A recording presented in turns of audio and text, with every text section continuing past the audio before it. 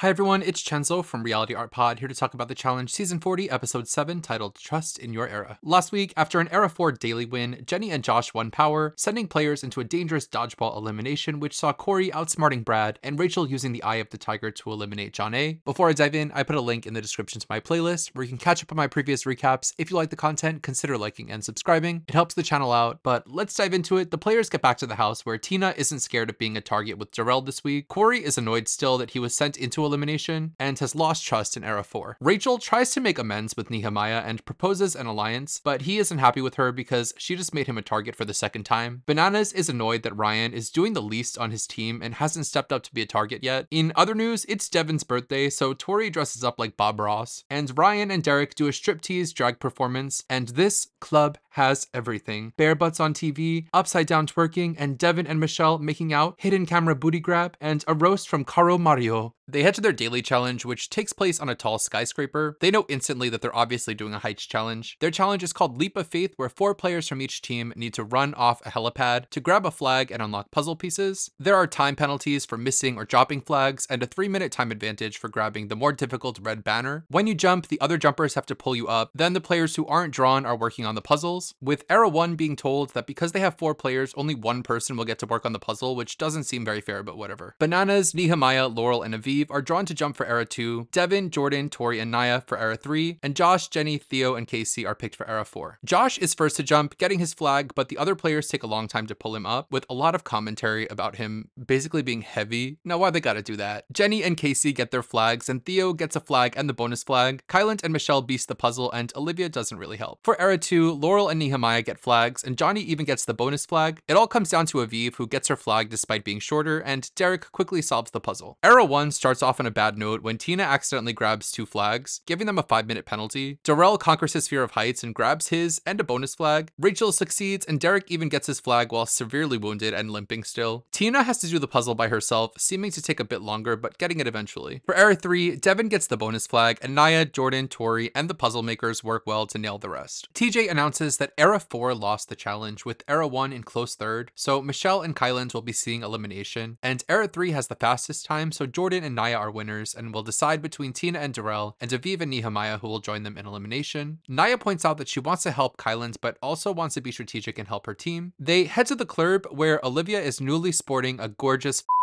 bob and confesses that she's falling for Theo. They strategize. Corey wants to convince Naya to save Nehemiah, knowing that Kylant has already beat Darrell in elimination. Michelle shares that her brother has a brain injury, and her being on the show has helped her to make her brother happy. That's nice. The Era 3 boys have tipsy drama because it's Devin's turn to volunteer to be the target, but if Michelle wins elimination, he doesn't want to volunteer and will blame it on Michelle's conscience. Naya tells Rachel that she wants to see underdogs succeed, and Rachel is really putting in work to save her friends here. The deliberation is pretty tame, with the players that are eligible asking for safety, and Tina feeling that it means a lot for her to be in Vietnam because she's Vietnamese, so it means a lot to her family for her to be there, really making the only actual point in the whole meeting. The next day, Jordan and Naya tell Tina that they're sending her into elimination, and she's really upset, hulking out and throwing her suitcase. She calls their move bad strategy and weak for ganging up on the weak team. Elsewhere, Bananas is talking smack about Ryan, basically calling Ryan lazy. Ryan confronts Bananas and says that Bananas has a golden spoon up his ass. Ryan brings up that Johnny used to send him into eliminations all the time and treat Ryan like he was disposable, which is fair and true. They get to the elimination where Jordan announces Darrell and Tina to face Kylant and Michelle. They'll be playing Boxerphobia. They have to go through a tight maze of sliding pipes and plexiglass, memorizing numbers of an equation on the glass along the way. The first person to solve the math puzzle and unlock their button wins the elimination. Michelle and Tina are first. I'd give the advantage to Michelle, who's queen of puzzles. They get started and Tina squeezes into the maze first, with Michelle really seeming to struggle at first with her pipes. Michelle gets out of the maze first, but seems to mess up her math, allowing Tina time to catch up and get to the lock. This elimination is stressful to watch because anyone could win at any time, and Michelle eventually gets it right, eliminating Tina. So we have to say goodbye to Tina here. This one is really sad, with her being one of my favorites of all time. She came into the season really looking better than ever, and with prime silly personality, she really delivers, being super performative every time she's on camera. She joins Era 1, a team that wasn't doomed to fail because the format seemed to be designed for the players to be naturally incentivized tries to target other strong players and not send weaker competitors into eliminations, but with the vacation alliance of it all, it really just ends up with players like Tina being shuffled out early. While she didn't get super far this season, she at least had memorable moments and beat Emily in that elimination. This showing is something she should be super proud of, and I hope we see her again soon. Tina for traders. Next up are Kyland and Darrell. I'd give the advantage to Kyland because he's excellent with math and under pressure, as we saw last season. Derek K even says they nicknamed Kyland the calculator. They get started, and while Darrell gets out of his box first, Kyland is doing math while he's going through the box. Kyland quickly solves the equation when he gets to his lock, winning the elimination and eliminating Darrell. So we lose Darrell here, who, like Tina, put up a good fight, being one of the stronger representatives from Era 1. For the most part, he was the greatest hits of himself, and it all really came to a climax this episode with him facing his fear and completing his first ever heights jump, walking away with a big moment to make his family proud. He had the misfortune of going against Kyland in a math elimination, so he was pretty doomed here, but he's an all-time great of the show, and I do hope we can get a win one of these days from him because he remains in excellent shape. Following the eliminations, Kyle and Michelle pick targets for next week, with Derek and Rachel being the only players left for Era 1, and obvious nominees, Cara and Derek are picked for Era 2, with Ryan being safe and pissing bananas off again. When it gets to Era 3, Devin doesn't volunteer, and Corey is picked and is pissed, and Avery volunteers. For Era 4, Jenny is picked again, and we have another pissed person on our hands, and Theo volunteers. It looks like we're in for some good matchups next week. I'm very concerned about Derek's leg. I feel like eventually Derek is going to get swapped out for CT, because reasons. Is it just me, or are we plowing through this season really quickly? In 7 episodes, they've nearly eliminated half of this 40-person cast, so I struggle to see how they're going to make it to 19 episodes like last season, but I'm ready for a change. What about you all? Let me know in the comments, how are you feeling about the season, and what did you think of the episode, and Darrell and Tina's departures? If you like the content, consider liking and subscribing. I'm also covering Survivor Season 47 and Big Brother 26 right now, so I'll be back tomorrow with more content. Until next time, have a nice weekend. Bye!